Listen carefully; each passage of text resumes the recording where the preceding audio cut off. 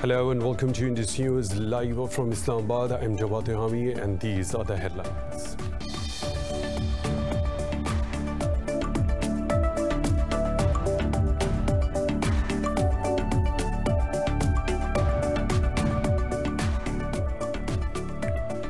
Indian troops have martyred 3 more Kashmiris, raising the toll to 7 in the last 24 hours. The civilians were targeted during a cordon and search operation in the Pulwama district. Yesterday, the occupying forces martyred 4 youths during a similar operation in the Shopian district. The occupied valley has been under New Delhi's crushing curfew and communications blackout for the past 390 days.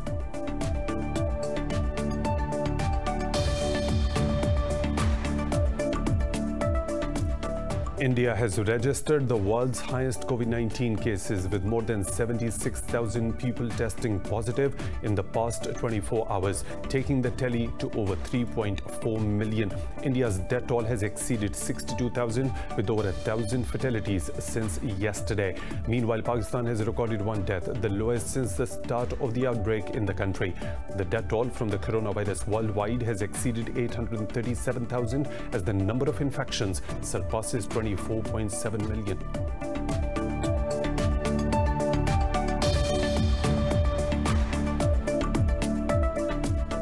The president of the UAE has issued a decree cancelling a law on boycotting Israel and allowing trade between the 2 countries. State media said the decree from President Khalifa bin Zayed Al Nahyan aims at strengthening and supporting bilateral relations.